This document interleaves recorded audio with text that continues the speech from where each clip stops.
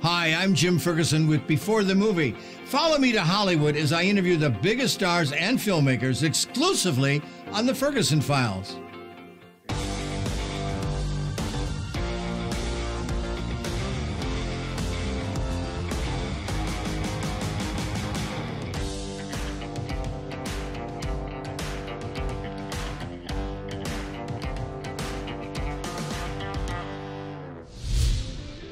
Join Jim as he interviews the star of The Crown, Gillian Anderson.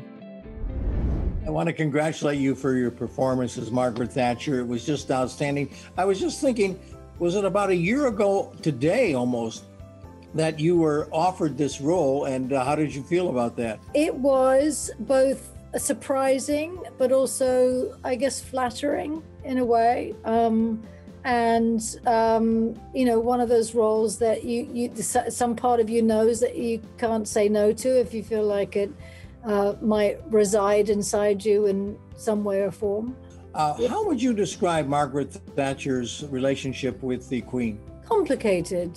There were certainly a lot of very striking similarities, but there were a lot of differences between them. And I think that from what I understand, from what I've read, that it was, it was at times fractured. And I can understand why, given their particular roles and how they were brought up and how they attacked problems, or in the Queen's case, didn't attack problems, how that would sit differently with them and might become frustrating, dealing with somebody either seemingly inactive or somebody too active. Seeing the waste, like the games where they're throwing logs and all this stuff that they're doing, did she see that as a waste of money? I'm sure she saw it as a waste of everything, but and a lot of silliness for no particular reason.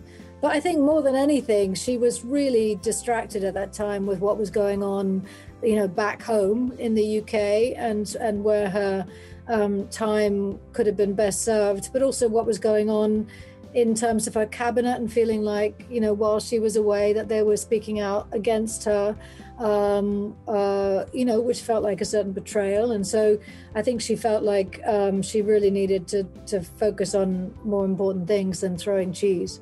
Yeah, I'm almost out of time, but she was dealing with a couple of things very serious to her. One was her missing son, Mark, and then also what was going on in the Falkland Islands, both at the same time. So it's sort of the same time. There's a little bit of overlap. I think there's a bit of creative license that was taken there. Certainly, I think maybe the Mark disappearance happened a bit before the first rumblings of the Falklands. But yeah, I mean, she had a lot on her plate at different times. Well, it's a wonderful series, and you are outstanding as Margaret Thatcher, and I want to again congratulate you, and I can't wait to watch this again. Thank you so much.